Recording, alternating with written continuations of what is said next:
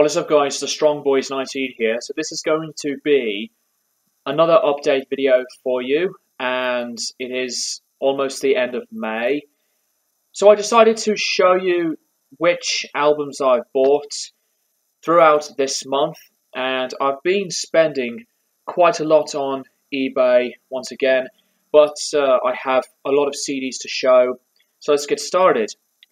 The first three are cluster albums, these three, and I've been really coming back to the krautrock, progressive electronic, ambient scene of Germany's music. So here's Cluster 2. I have heard of the first album, but it's on YouTube, and this is a remaster. The Brain label's right there, and this album is simply brilliant. Really did like the sounds of this, and the Brain logo is right there. Yeah, Cluster 2, these are remasters, by the way. Cluster 2 is a brilliant album.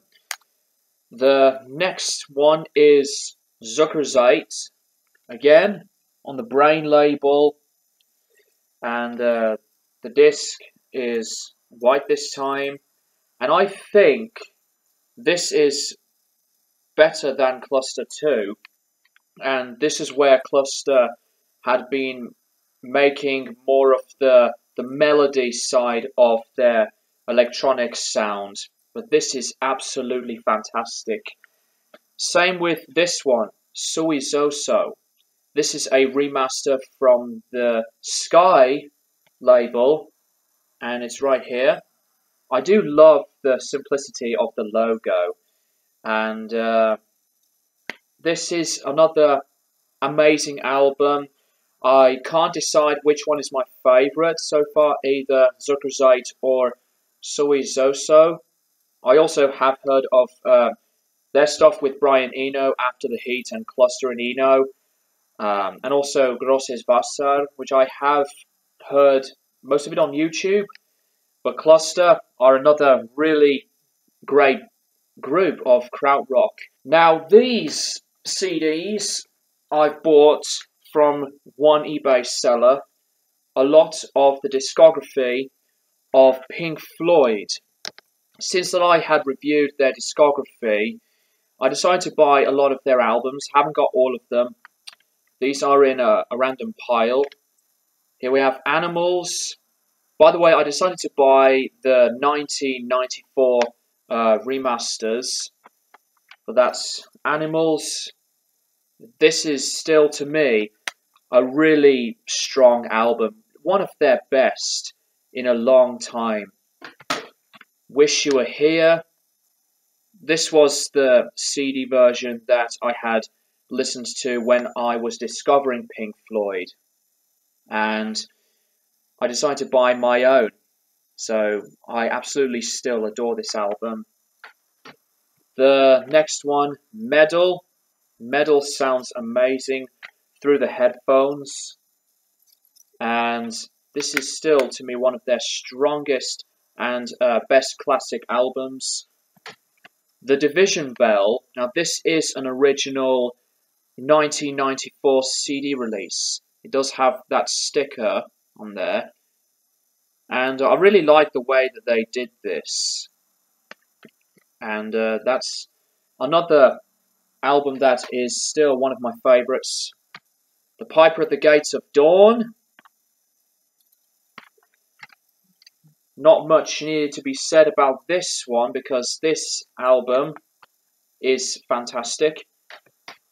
And the next one is Obscured by Clouds, the soundtrack album to La Vallée in 1972. And still, for some reason, I always would listen to this just as the studio album instead of a soundtrack. But I really like this one. And I have Ummagumma. This includes the studio album and the live album together. And this includes a poster, which is really the album cover of Ummagumma itself. I really did like Ummagumma. Still divided by some Floyd fans, but I think this is just one of their best. And you can see that embossed look of the packaging. But that's that one. And the last one, More, the soundtrack to the movie of the same name. I haven't got The Dark Side of the Moon or A Saucer Full of Secrets yet. I'm not sure about buying the final cut or A Momentary Lapse of Reason. Yes, Pink Floyd are one of my top bands of all time because I absolutely love a lot of their albums, but I'm not sure about those two. This is a really underappreciated album, and I think it deserves more chances. Even though it's not like one of my top 10 favourites, but I really did like this one. And the last thing, music-wise, is a record. This is Rebecca Downs' latest album, More Sinner Than Saint. It's autographed, and it's limited to 325 copies. It does include the lyrics insert, which is right here on both sides. But also, what's even more beautiful is that it is on red vinyl. Red vinyl, so damn gorgeous. And as a follow-up to Believe, which is my favourite album of hers, this almost comes close as her best. But I think Believe is one of the best blues-sounding albums of all time. You can check her out on Facebook, Spotify, YouTube. You know, she means the world to me. Just one of my favourite people and influences in music in the first place. Check this out. Check this out. Fantastic. The last thing that I would like to show you is a book that has been really useful and helping me a lot because of my phase of positive mental attitude. And this is this book called Think and Grow Rich by Napoleon Hill. And this is the revised and updated version, and I haven't read all of this yet. I'm on to chapter 5, but this is so interesting.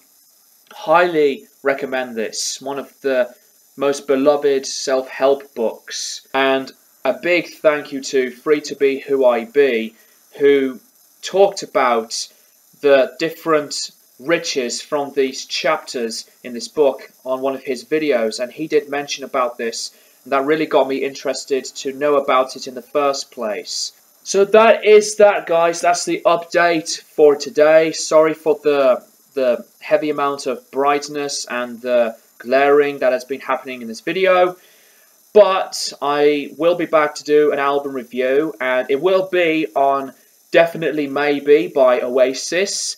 So I know I haven't done a review of any album for 1 month, and I'm so sorry. I've been very busy with the usual stuff. So yeah, that's the way it is for now, but I will promise you guys to review Definitely Maybe. So thank you guys for watching, and I'll keep you guys posted for more videos in the near future.